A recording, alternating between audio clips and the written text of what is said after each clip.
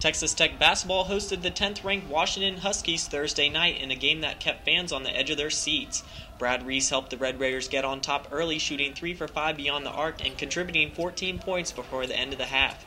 Tech had an impressive showing at the free throw line as Nick Okori went 5 for 6 and contributed 3 steals and 10 points in the first. Tech led at the half 50-41.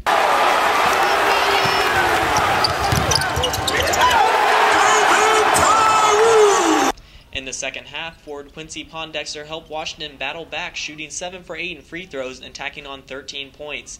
The lead changed 9 times in the second half, and with a minute 17 left, Tech forward Mike Singletary landed a jumper to tie the game up 80-80.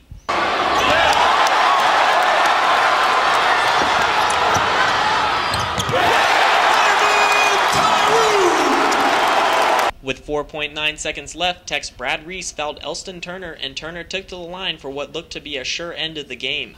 Elston missed both shots with help from the near 10,000 in attendance. Washington coach Lorenzo Romar gave credit to the fans and said they better start backing their team.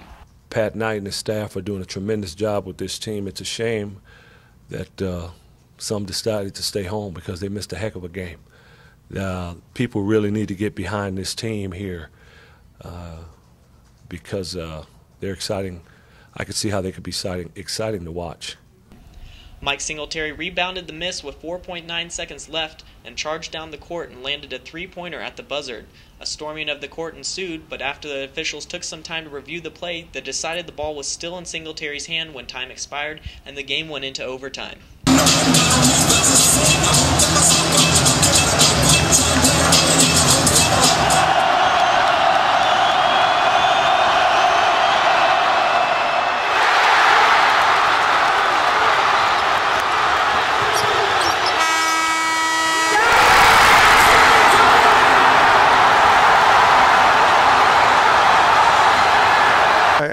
I'd just like to start off and thank the students and the fans who were just incredible tonight. We were warming up.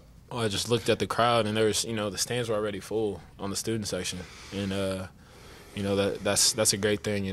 That's a big help for us because that's kind of a sixth man that we got going on, and I'm hoping it continues. But that just comes along with getting wins. In overtime, John Robertson made 2 key steals and scored 8 points, giving the Red Raiders the 99-92 victory. The Red Raiders' next matchup will be against TCU next Tuesday. For the Daily Toreador, I'm Edmund Rostran.